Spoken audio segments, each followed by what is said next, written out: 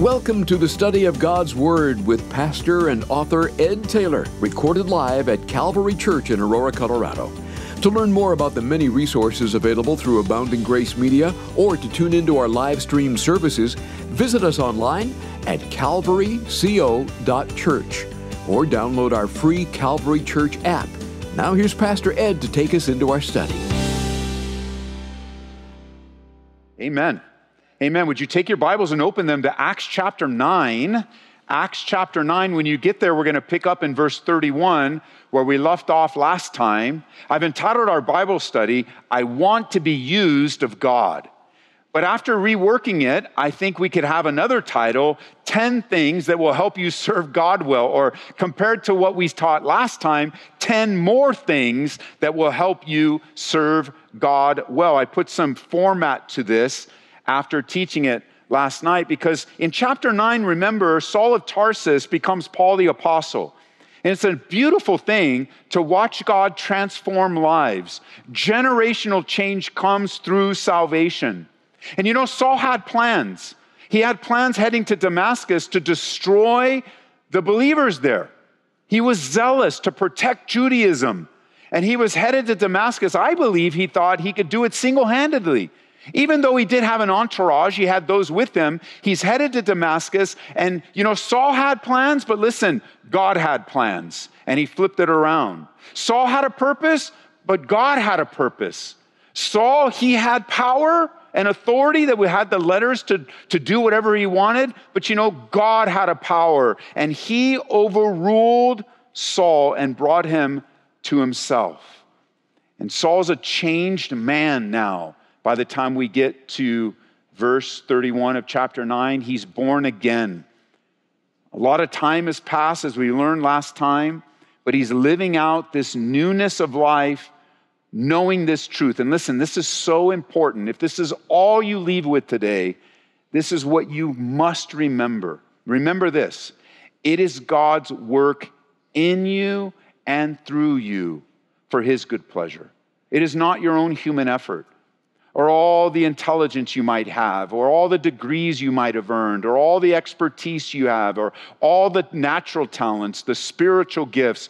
What matters in your life is that it's God working in you, working out his plan, and working out his purposes, and providing to you his power and his provision. It's a frustrating thing. It's a frustrating thing to push your plans onto God and then say they're from God. You know, when I hear the word frustrations, I hear the words disappointment, it always reminds me that somebody's dealing with unmet expectations. You know, when you're disappointed, it means you expected something and it didn't happen. And so now you're disappointed about it.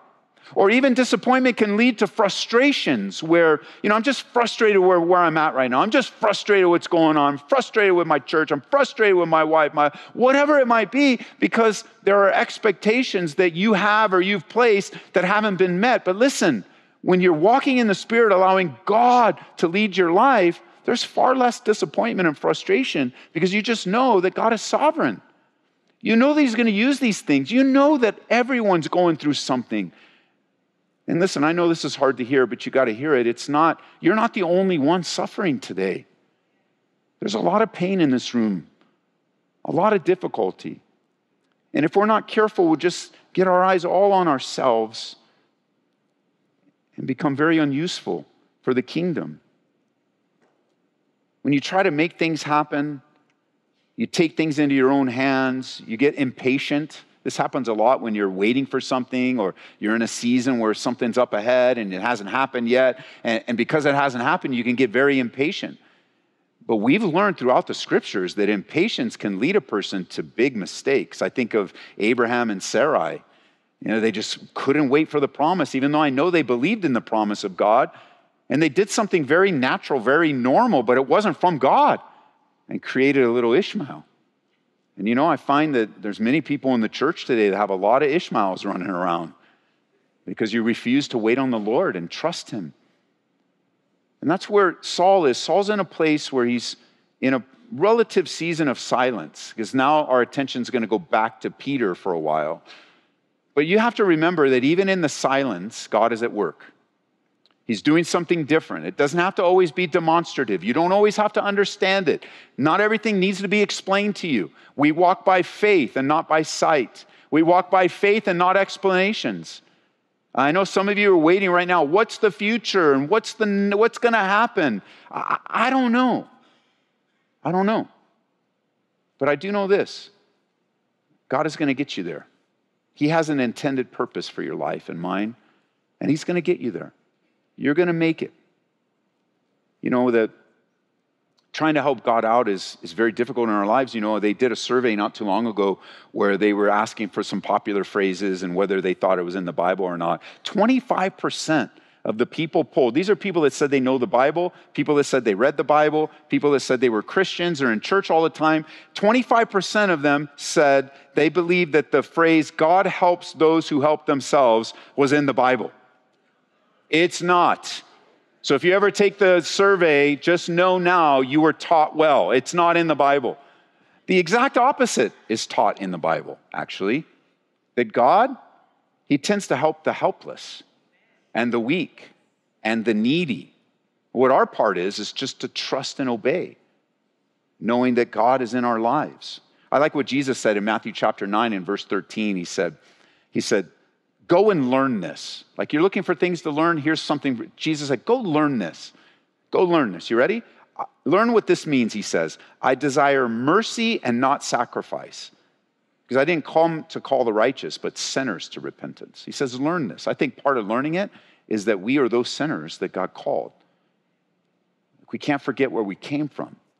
The great grace and mercy in our life. For some of us, we were delivered from a deep pit, from a series of bad decisions where we almost ruined our lives. You know, remember where we came from. But for some of you, you were gifted with the heritage of growing up in a godly home. Don't you forget that. That's the grace of God in your life.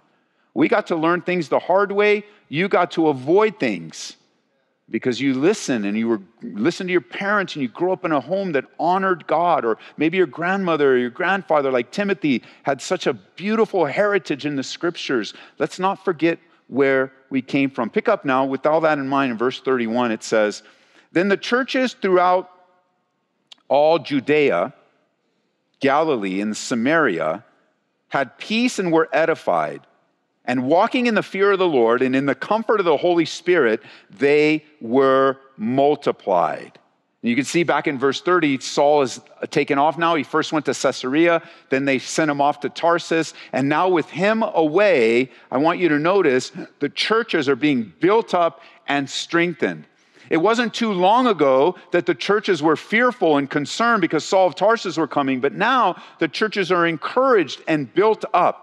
So if you're taking notes, I want to show you a few things within this text and through our Bible study today, 10 things that will really help us. If we want to serve God well, then take these things into consideration and learn them as unto the Lord. So number one, I want you to notice from the verse 31 that it's important that you give out as much as you take in. You give out as much as you take in. Here the church in verse 31 is in a place of peace and prosperity. They're in a good season. They're multiplying. Don't miss this. They're multiplying. We haven't really read of that since earlier in the book of Acts. So there's been great difficulty, but now there's multiplication. God has saved Saul. He's got plans for him. We'll get to that in the rest of the book of Acts over time. But learn to give out as much as you take in. It's been said that if the church is to be evangelistic, she must be then spiritual. But if the church is to be spiritual, then she must be evangelistic. And so right now, you know, you can look at the church like it's a two-sided coin. You're in one side of the coin right now. On one side of the coin, the gathering of the church together is so that you might be edified. You might be built up. That's what the word means. That you might be equipped for the work of the ministry. That you would be strengthened. You almost get the picture, too, of being edified, like you'll be fortified. You'll be established. And that's really why we gather on the first day of the week. Like we need it. We're going to head into a week. If God would give that to us, we need to be strengthened. We need to be reminded he's on the throne. We need to be reminded that God is with us, that we need to sing. There may be this week you won't even be able to sing It'll be so hard, it's so challenging, but you sang today, and so God dropped those lyrics into your heart for use at a later time. We're being built up. That's one side of the coin. The other side of the coin happens when you leave. The other side of the coin is this, that not only are we to be constantly feeding on the Word of God, but we're also then to be constantly living the Word of God. Like, that's life. Like you're not taking in to not give out. It's not just bless me, Lord, bless me, Lord, bless me, Lord, bless me, Lord. But it's this, bless me, I'm blessing others. Blessing others, Lord, fill me. Blessing others, fill me. Be ye filled with the Holy Spirit, the Bible says. Not to be drunk with wine, which is in excess. We need to be living sober-minded lives as we are blessing others. It's very important that you give out as much as you take in. And as you and I feed on the Word of God, you'll see the church benefits. The church is multiplied. The Holy Spirit comforts, and you're able then to be fruitful. Notice now in verse 32, we turn our attention to Peter now. Now it came to pass, as Peter went through all the parts of the country, that he also came down to the saints who dwelt in Lydda. There he found a certain man named Aeneas, who had been bedridden 8 years and was paralyzed. And Peter said to him, Aeneas, Jesus the Christ heals you. Arise and make your bed. And he arose immediately. So all who dwelt in Lydda and Sharon saw him and turned to the Lord. Now we're reading the Bible today, and we're reading this, and we may not recognize, this is astonishing. This is amazing. Now this guy, he wasn't always bedridden and he wasn't always paralyzed, but for 8 years, he's stuck. Can you imagine the stories he has to share? Can you imagine what's going to come out of his life as Peter shows up here? The scene shifts from the conversion of Saul, the fruitfulness of the church, the ministry of Peter. And I want you to notice here, which brings us to number 2, but I want you to notice Peter's moving. He's moving. He's not waiting around, but he's going through all parts of the country. He's moving. So let me give you number 2. Number 2, you want to really improve your service, you want to be used of the Lord, here's number 2. Look for things to do. Look for things to do in the Lord. Look for things to do. That's what he's saying. Look at the word here. It says in verse 33, he found. Now the word here in the original language can mean 2 different things. It can mean you stumble upon, like you just come upon them and you found yourself there. Or, which I think it means here, the definition can mean you searched it out. Peter's going about living life through all the country, being the man who God called him, and he's looking for something to do. He's looking for someone to help.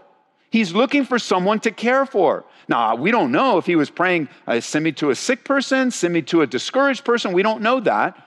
But this is the man that God said, you want something to do? Here, this guy needs you. And he shows up. I would say if number 2 is look for something to do, number 2A would be look for something to do and do it. You don't need to wait for a church ministry or an announcement. If God has placed something on your heart, go do it.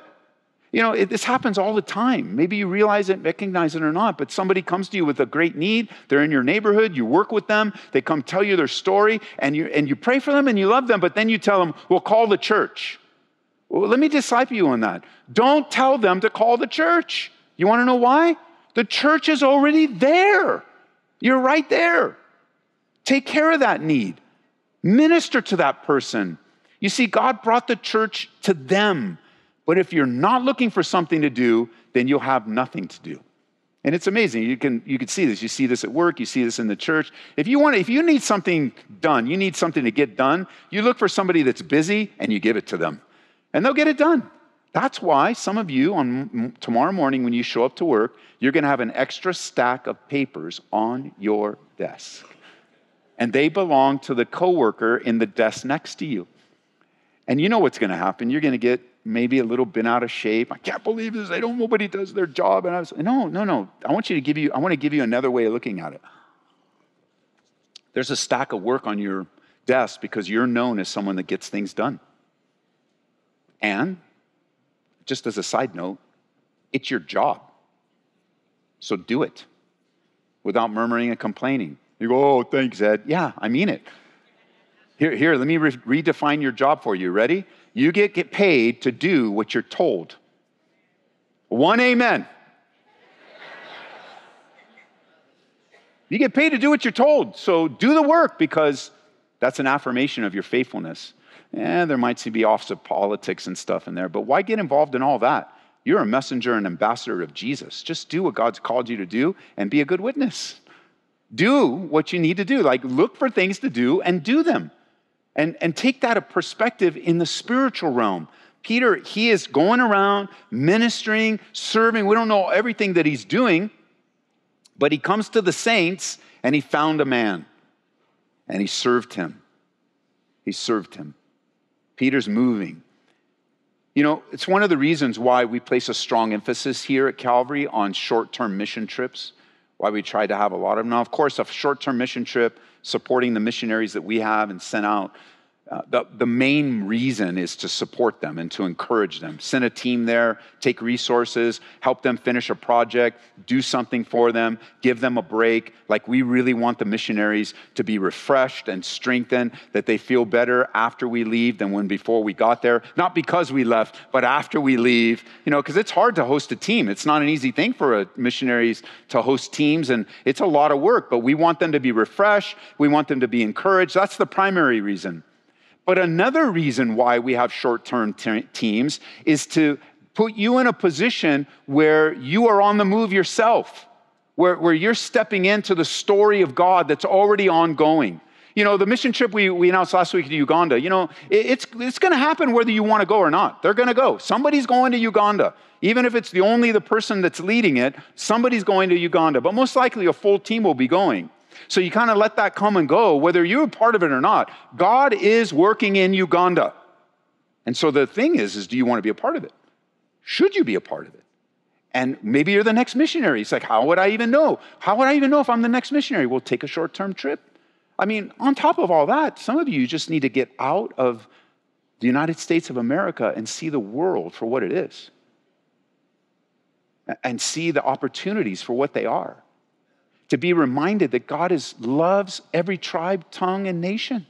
Heaven's going to be filled with the people that cover the globe and get to see it. But let me give you a third point. It's kind of a sub-point to this that came up last night as I was teaching this, and I want to share it with you. And here's number 3. Number 3 is, do things you don't want to do. You want to be used greatly of God, you want to grow, then do things you don't want to do. Which brings me to me. I personally have never really liked traveling. I still really don't like traveling, even though God has me doing it a lot. And I especially didn't want to go on any missionary trips at all. I know my calling. You know what my calling is? Sending you on missionary trips. And I'm perfectly content with that. I've always been okay with that. Like, it's hard for me, hotels, planes, I always come back sick, jet lag, all of it. Food. It's so hard for me. I'm a very simple man with a very simple palate, so all these different foods, and it just gets me sick, and it's challenging. But back then, in the early days of this church, God sent a man by the name of Bill into my life. It was a cold call. We get a lot of cold calls for missionaries. Typically, I don't take them, but I happened to answer the phone that day, and he's a friend of the friend, so I made an appointment with them, and Bill got into my life, and he says, Ed, you got to go with me. You got to go with me on this trip. And I'm like, nah, bro, I'm a mobilizer. I'm a trainer. I'll send Pastor Dave. I'll send JJ. I'll send guys. But he says, no, Ed, you need to go. It's important that you go. And I'm like, nah, bro, seriously, I'm not going. And that was all the constant pressure. But then the Lord was thinking, just really speaking to me, hey, so Ed, you don't want to go? Yeah, I don't want to go. Oh, okay. I don't know how God talks to you, but, sometimes how God talks to me. And it's like, oh, all right. And so, through Bill, I finally just okay, I got to do it. I got to do things that I don't want to do. And it ended up being opening a door for me of just learning that that's a big part of my life. I have to do regularly things I don't want to do for the kingdom, for the glory, even small things, it helps in marriages, helps with kids. If you learn how to do the things you don't want to do, you'll just dismiss a lot of complaining, a lot of murmuring. You just go for it. And God will teach you. He has something on the other side for you But since you're always on this side, you never experience that kind of spiritual growth that can only come by doing something you don't want to do. I mean, I think of all kinds of things I learned. The ministry was to Cairo, Egypt. It was to the poorest of the poor in Cairo, a little small group of Christians in this 99.9% Islamic country that said, it's probably a little less than 99% because there are some Christians there, but they said that they're open, but they're really not. And we were taking things in and we were ministering and supporting Pastor Hisham. And I remember this time. I would have never experienced this had I not gone. Had I not gone, I would have never learned this little tidbit that I didn't even know I needed to learn. So Pastor Hisham, he lives among, he's since gone home to be with the Lord. I think I shared that. But he was living among the people he served. He didn't have to, but he lived in what we would consider the projects today. He lived there with them and didn't have much. And so part of our ministry was taking resources to him, helping him, taking extra money to him and ministering to him. And then when we go, part of the ministry is we're going to take care of the pastor. Like, well, what do you want? What's the restaurant you want to go to that you can't go? We want to take your family. How can we bless you and encourage you? And we finally talked him into it because he was that kind of guy. Talked him into it. He finally said, let's go to this restaurant. So we're walking in. You would kick the pigeons out of the way and we walk in and we stand in there. And so order whatever you want. Don't even worry. Yeah, but this cost, don't even worry about it. We will take care of it. So he ordered his favorite dish, and they delivered it to him right there at the table. It was pigeon. Yeah, he ordered pigeon. That's what he wanted. And they delivered it to him on the table. It was all brown with the beak and the eyes and the feet. That's how they delivered it to him. And that's what he wanted. I don't want... I wasn't intending to make this funny, but I guess it is. I don't want pigeon. All right, that's not my choice. But here's the thing. Here's the point. We know how we feel. We hear that. And we're like, that's not my preference. That's not what I order. Why would he do that? Maybe it's the pigeon we kicked when we walked in and all that, right? But I want to give you a different angle that the Lord spoke to me about. Me. Because when you travel and you're taking mission trips or you're in someone's house, the respectful, honorable thing to do is to eat what you're served. And in Egypt, they just keep filling it. If you eat what you serve, that's respectable. You just do it without a word and say thank you for all the hospitality and care that you have taken care of us from the U.S. But when it came to Hisham there and watching him enjoy his meal, I felt like the Holy Spirit was saying, who are you to judge what a man eats or not? What do you care? What do you care? So you have a different preference, but what do you care? Or even deeper, as God does deep stuff with me, like, what's your problem, man? Who do you think you are? That's what he wanted. And believe me, I had these feelings like, oh man, I had them. And they're still there. The Bible calls that the old man. The Bible calls that the flesh. But you see, if you never do things you don't want to do, then you're limiting the ability of the Holy Spirit to reveal to you things you don't even know. You would have thought, we're going and we're going to bless this pastor. And we did. But then the Lord's going, Ed, I'm going to bless you too. I'm going to teach you a lesson you can't read in a book. I'm going to teach you a lesson you can't listen to on an MP3 or on an app. YouTube's not going to give this one to you, Ed. You got to be there. And it's on the other side of doing something you don't want to do. Well, come back with me as Peter is used in this man's life. He's flowing in the gifts of the Spirit. The Spirit of God is moving heavy in Peter's life here. You've got the gift, the manifestation, 1 Corinthians 12, the gift of knowledge. You have the gift of faith here. You have the gift of wisdom. It's a pretty bold thing. Jesus says, you're healed. And that's exactly what happened. He was completely and instantaneously healed, which brings us to number 4.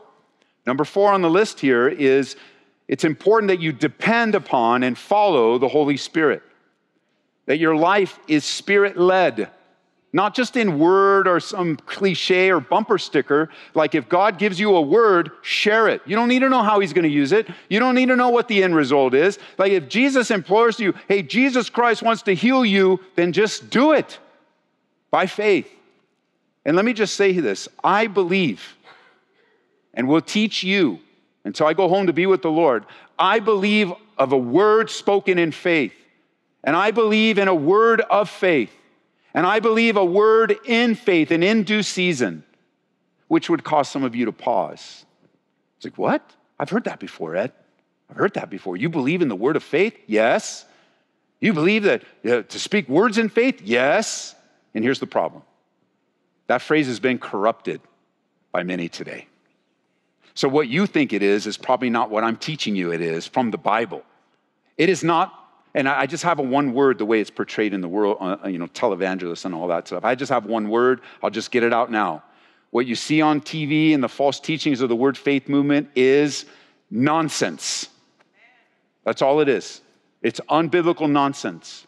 The idea that your words can create reality and you can, the way the world describes that, the law of attraction, and you can just command God around. Can I remind you on the authority of God's word today? And this is important for anyone that holds to this teaching, and that's this.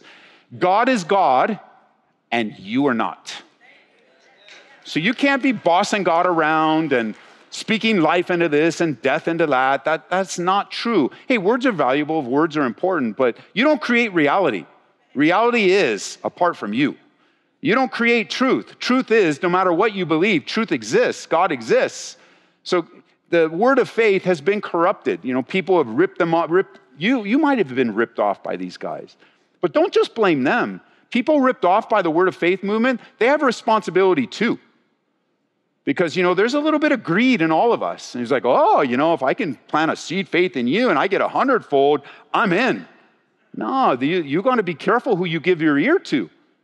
And you want to be repentant. It's not just their fault. Now, false teachers are going to answer for that, but you too will answer for it. Because that's part of their gimmick. They'll be on television and say, here, sow $100 and $100 to my ministry, plant a seed here, and you'll get 100-fold increase. Did I already say what I think about that? Nonsense. $200, $300. I just think, wait a minute, I'm hearing from the Lord. Isaiah 55, 56. So if you give me $55.5, nonsense. You want to test me on it? Test me on it. Call it for one brief moment, watch one of those shows and get the 800 number, then turn it off. Call the 800 number. Bring, hello, Rip-Off Ministry. How can I help you?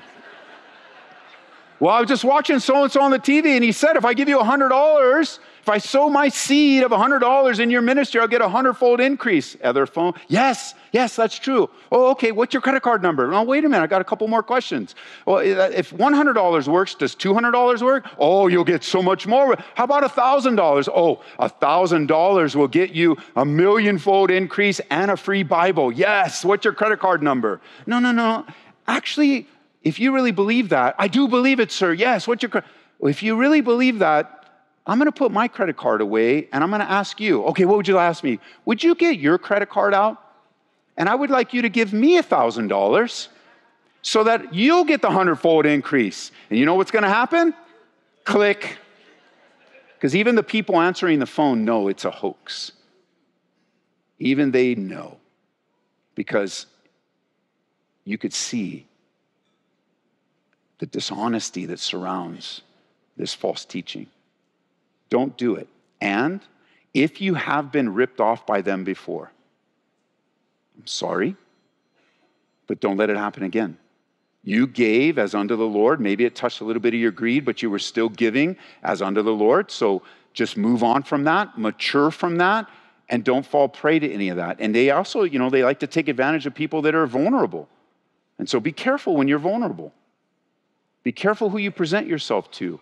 And it may not even be on TV anymore, YouTube and different places where you're just looking. Listen, before you go any of those places, look to the Lord. He's ready to encourage you and comfort you. He's ready to strengthen you. He's ready. Depend and walk and follow the Holy Spirit. That's where Peter is here. Look, faith is involved in healing. There's no doubt. Peter saw that at the Gate Beautiful. You watch it here happening. That was earlier in Acts, remember? That this is happening now.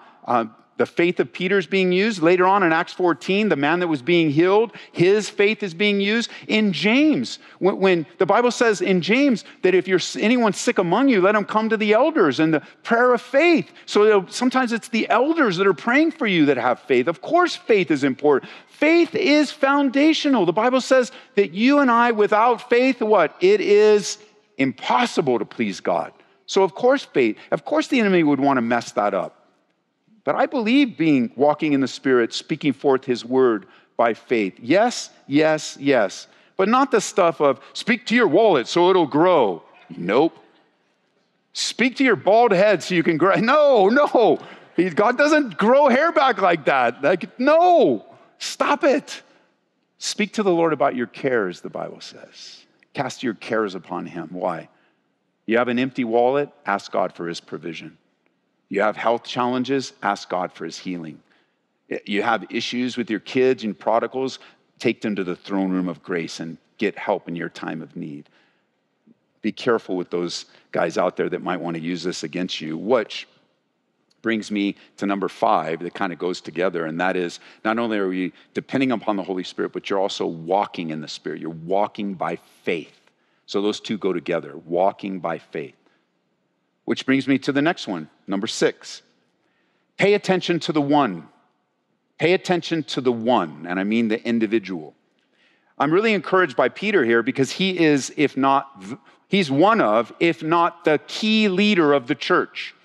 He is the key leader. If anyone would be considered, and I don't like this phrase, but I'm going to use it because you understand it, the big dog, Peter is it.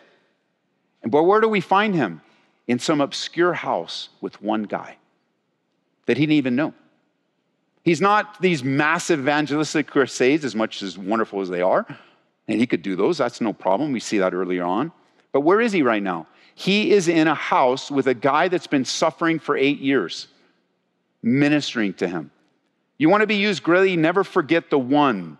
Don't look over the one that's in front of you. She or he is the one that God has for you. Even if you have a position of great authority, even if you are doing great, don't forget the one. You know, I go to a lot of pastors' conferences. I teach at a lot of conferences. I attend a lot of conferences, and this happens all the time. And so I teach the guys here. I teach anyone, don't do this. But you'll be talking to someone at a pastor's conference, and they're looking over your shoulder. You know why? Because there's a big dog behind you. And so while they're talking to the puppy, they actually want to talk to the big dog that's back there. And I've even had times where it's not even like, excuse me, they were talking to me, and then I look up, and they're gone. And I turn around, I'm like, all right. No, the person in front of you. You know, it doesn't have to be pastor's conference. It could be anything. You got to pay attention to the person in front of you. The person that has been bedridden for 8 years. The person that's been paralyzed. That person has a story, he has a life. He has your attention. There's nobody more important than the person in front of you. No one. God has brought them there, and Peter served him well. Now, notice with me in verse 36 now. It says, at Joppa, there was a certain disciple named Tabitha, which is translated Dorcas. This woman was full of good works and charitable deeds. Let's just pause there for a second and understand number 7. You ready? Number 7. Pay attention. You want to serve well. Pay attention to how you want to be remembered. Pay attention to how you want to be remembered. You go, Ed, what do you mean? Well, notice Dorcas here. Now, first of all, we might remember her because of her name translated in English. Not the kind of name you want to give your daughters, right? Don't name your daughter Dorcas. It's not going to work in the English. In the Greek, it's actually a beautiful word. It means gazelle. But it doesn't translate well. But now you can think, okay, that's an interesting name, but that's not what she's remembered for. What is she remembered for? This woman was full of good works and charitable deeds, which she did. She was full of good works. That's what she's remembered for. And if you want to serve well, listen, you've got to pay attention to how you want to be remembered. You are, by who you are today, by the accumulation of all the decisions prior. But it doesn't have to stay that way. You know, some people are known as gossips. Well, you can change that. Some people are known as busybodies. You can change that. Some people are known for their charitable deeds. Some people are known for their good works. Some people are known for their character and integrity. But if you don't pay attention to it, you don't focus on what kind of man or what kind of woman God wants you to be, you're not going to be very effective in the kingdom. You got to pay attention to how you want to be remembered, because you will be remembered, friend. Our church will be remembered. The ministry here, it will be remembered. The question is how. Notice it says in verse 37, it happened in those days that she became sick and died. And when they washed her, they laid her in an upper room. And since Lydda was near Joppa, the disciples had heard that Peter was there. They sent 2 men to him, imploring him not to delay in coming to them. Then Peter arose, went with them. When he had come, they brought him into the upper room, and all the widows stood by him, weeping, showing the tunics and garments which Dorcas had made while she was with him. Now, let me pause again here, because this is amazing to me. Dorcas's ministry was to the widows. What was the first big problem in the early church? There was a division between the widows over the distribution of the practical things. And we know that God raised up a leadership of men to help serve that. But I want you to always remember, there are things going on behind the scenes that you don't know. And so the ministry to the widows was not exclusively these men, because here we have an example later on of Dorcas having a heart for widows. So men and women were being used greatly by God. I love this. This is so good. Look, notice, Peter put them all out. The widows that she blessed, they're all weeping and crying. Peter put them out. He knelt down and he prayed. And then he turned to the body and said, Tabitha, arise. And she opened up her eyes. When she saw Peter, she sat up and gave her his hand and lifted her up. And when he had called the saints and widows, he presented her alive. Again, this is astonishing stuff. It's in the Bible. God, he's the same yesterday, today, and forever. And he can do amazing things. And this is astonishing to me. And notice, it became known throughout all of Joppa that many believed on the Lord. And it was there that he stayed many days in Joppa with Simon the tanner, which we'll get to in a second. A few more points before we head out, but this is just amazing stuff. Let me give you number 8. You ready? Number 8, you want to serve well? Go where you're invited. Or go where you're wanted. Or go where you're needed. Like go. I guess that's the key word. They found out, like, nothing just so happens by chance with God.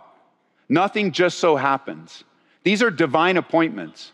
How would Peter ever know, being in this room by himself with this 8-year paralyzed person, bedridden person, that God was actually going to set it up to now raise a woman from the dead? Like that God had that already in mind, because he has his plan and purposes working out for us. So the people he brings into our lives, the people we meet, the situations, they're all from the Lord. We don't know how he's going to use them yet, but they're all from the Lord. And this invitation, they heard. We got to be careful. Don't think of this in 21st century. This is no phone, no Twitter, no social media. Like, word had to get from Lydda to Joppa. It had to go from Joppa to Lydda, I should say. It had to get out. Hey, Peter's there. Peter, well then, tell him to come. So word came back, and they send back. We need him here. And then he comes back. I mean, this is some time that takes place here. Nothing just so happens, church. And so go where you're invited, which leads me to number 9. We only have 2 more, and then we'll head out. Number 9, I want you to know something about Dorcas, and that is, I want to encourage you, do what you do for the glory of God, not just for money. Do what you do for the glory of God, not just for money. You add, what do you mean by that? Dorcas, she obviously had a practical skill. She could sew and put things together. Maybe like today we'd say knitting and sewing. She had a practical skill. And she used that practical skill to bless the church. She didn't charge for it. She didn't make it. Like, she did what she did for the church, for the glory of God, to bless these widows, to encourage them. And church, I want to tell you, this room is filled with expertise and talent and high-level education and experience that are all grace gifts from God. And I'm here to remind you, please use those things for the glory of God, not just money. It doesn't always have to be for money. The Lord can use it in your life so you can build a bridge to help serve others. I think of the practical needs that are in life, but also in our church. You know, some of you are excellent cooks. Well, cook, not just for money. Some of you are wonderful mechanics. Some of you are good at construction or financial planning or investing or like so many gifts and talents in the church. Don't let the world rip you off that it's only for money. Look at God will supply all of your needs according to his riches in Christ Jesus. And of course, you're going to use it to provide for your family, and this is your career, and this is what, of course, yes, God's placed us all in different areas of the life. I was in the corporate world for many years, yes. But what I have found is the world, it just makes us so paranoid and so fearful about the future, and what's this going to be, so that now we associate everything we do with some side hustle. And you know, you can use your gifts and talents without a side hustle. You can do it for the glory of God. And you can bless people in Jesus' name. And maybe it's one of those things where you don't even have a lot of money, but you are so gifted. Like if you can make pies, then you just make pies to the glory of God. Not rhubarb, that's not fair. But like you can make pies to the glory of God and just bless somebody. And you know, you can just minister to someone that's grieving. You minister to a new mom that just had a baby. Like there is so much for the church to do. It doesn't always have to be for a buck. Are you with me? All right, number 10. Number 10. Our final thing today, and that is this. Be open and flexible. Be open and flexible. God may do something you don't know anything about. God may do something that you didn't ever plan. And that's where we get to verse 43. Because notice Peter stayed in Joppa with Simon, a tanner. You know what a tanner works with? Dead animal carcasses. And you know what a Leviticus chapter, this is why you read Leviticus in your Bible study, by the way. You know what Leviticus chapter 11 verses 35 through 40 say? It's unclean to be with people that touch dead animal carcasses and to touch them yourselves. So Peter, we know, he is a very, what we would call today, a very conservative Jew, following as close as he can. Like he is committed. But this little step here, he's staying, we don't know all the details, how he ends up here. We just know he ends up there, will be the beginning of something God's going to do, because you got to read ahead in chapter 10. We'll get there next time. Chapter 10 brings us to Caesarea Philippi. I was just in Caesarea Philippi a couple weeks ago, opened the Bible to this very place. And I said, you won't believe where you're standing right now. You are here where the gospel exploded to the Gentiles through a man by the name of Cornelius. Cornelius lives in Caesarea. And here now, Peter's in Joppa with a tanner. But why is the tanner so significant? Read ahead. And you'll see God's going to begin to deal. Well, no, let me just give you this summary. This is what God's going to end up telling Peter. This is so good. This is so good. He's going to tell Peter, he's going to say, listen, Peter, what I call clean, don't you call unclean. And he was talking about people. He was bursting through Peter's heart to go, look, bro, you're already seeing some people that are they're different than you, they're outside, and you've got the wrong view about them. They are not unclean. They're clean because I've made them clean. I've sent my son Jesus to die for them. I love them. And you see, God is doing things with his plans, purposes, his power, his provision that we don't yet know. We're walking in them. We're walking in them. And the book of Acts is not some story in the Bible that doesn't get lived out. This is God's will for us, to go forth by faith, to look for things and do them, to do things we don't want to do. Let me just repeat them for you before we head out. Pastor Ian and the team can come back up. Let me just repeat them for you. Number 1, give out as much as you can take in. Number 2, look for things to do and do them. Number 3, do things you don't want to do. Number 4, depend on and follow the Holy Spirit. Number 5, walk by faith. Number 6, pay attention to the one. Number 7, pay attention to how you want to be remembered. To me, that's a golden nugget right there. You can change the whole direction of your life as a believer. Number 8, Go where you're invited. Number 9, do what you do for his glory. And then finally, be open and flexible.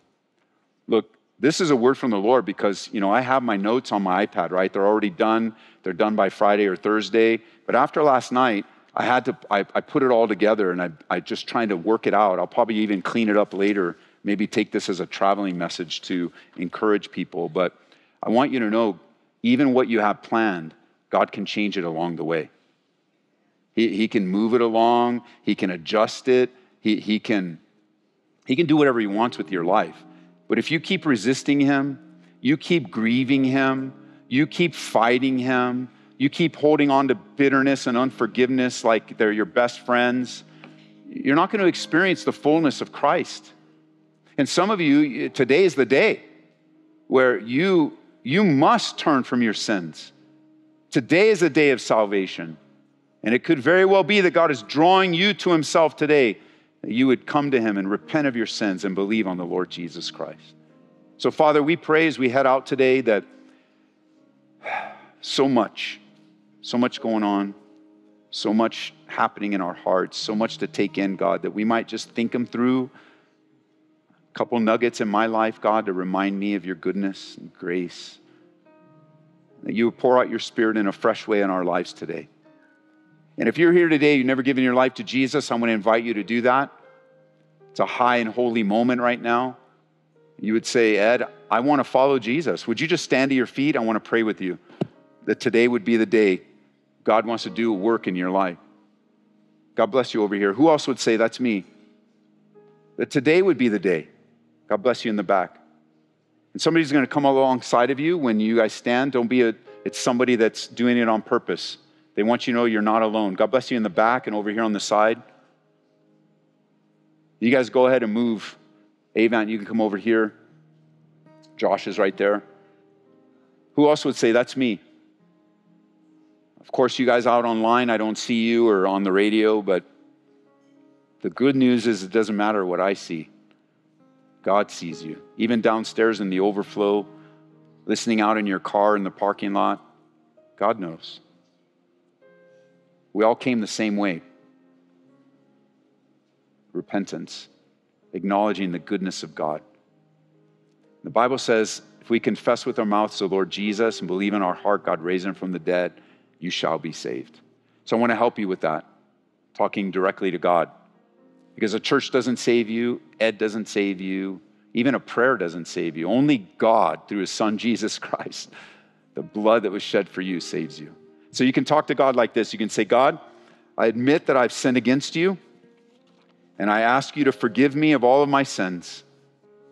And I believe you sent Jesus to live for me, to die for me, and I believe he rose again from the dead to save my soul.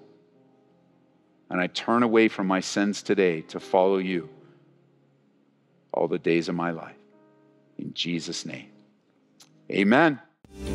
We pray that you've been encouraged by this Bible study delivered live from the sanctuary of Calvary Church. For prayer, call us at 877-30-GRACE. That's 877-304-7223.